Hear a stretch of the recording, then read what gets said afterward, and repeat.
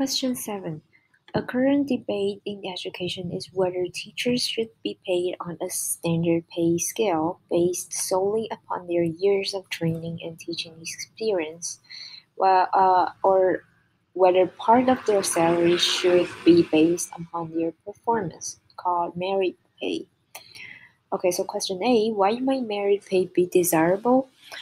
So it is desirable because it provides incentives for for teachers to pay more attention to students, to teach, to spend more efforts in teaching. So it is a good incentive for them because if they teach better, they earn more money. So, okay, B, who might be opposed to a system of merit pay? So, the lazy teachers who do not want to advance their teaching skills, who do not want to learn new things and teach their students, they will definitely oppose this idea because if they do nothing, they get paid the same amount as other hardworking teacher. So why not? But now, if with this merit pay system, if they do nothing, they're gonna earn less than those hardworking teachers.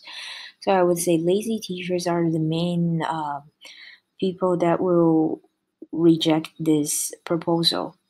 Okay, C. What is a potential challenge for merit pay? So one potential challenge I can think of is how do you measure teachers' performance?